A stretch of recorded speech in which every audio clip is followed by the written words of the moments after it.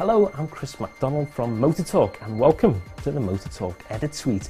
I'm here to talk about the new Renault Clio. As you probably already know, small cars like the Ford Fiesta, the Volkswagen Golf and Vauxhall Astra are all getting revamped, and Renault has ensured it keeps up with the pack by offering a tip-top new Renault Clio. We were lucky enough to get invited by Renault to a recent test drive launch. The fourth generation Renault Clio has been pumped full of 21st century styling and topped off with Renault's new large diamond design language, resulting in a much fresher and significantly different looking generation of Clio. Even when compared to the previous generation Clio, it is clear that the fourth generation now offers a much more fluid design and, whenever possible, emphasis on Renault's new wraparound headlight design and front grille configuration by introducing contours that run the full length of the Clio's body. It is also worth noting that the Clio only comes in 5 doors, as opposed to the previous model which was offered in both 3 and 5 door body variants.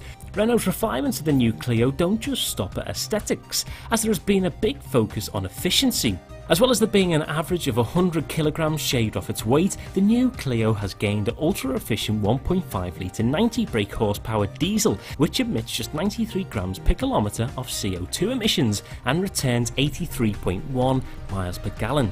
When its engine is specified with an Eco Pack, its efficiency figures are boosted even further as CO2 emissions fall to just 83 grams per kilometre and its miles per gallon figure is boosted to a massive 88.3. There is also a new 3-cylinder turbocharged petrol engine on offer, which produces 90 brake horsepower and emits sub 100 grams per kilometre of CO2 emissions, and this is the first 3-cylinder petrol engine Renault has ever had.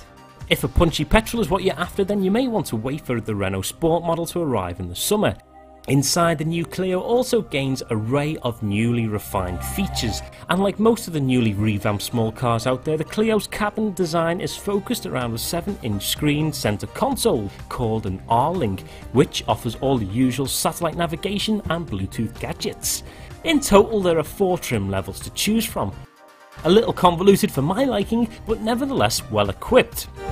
So there we have it, a quick look at the new Renault Clio, one of 2013's most promising contenders, and with a price tag of just £10,595, there is no reason why Renault won't see them flying off the shelves. Keep your eye out for the full Renault Clio review, which will be circling the web in the very near future.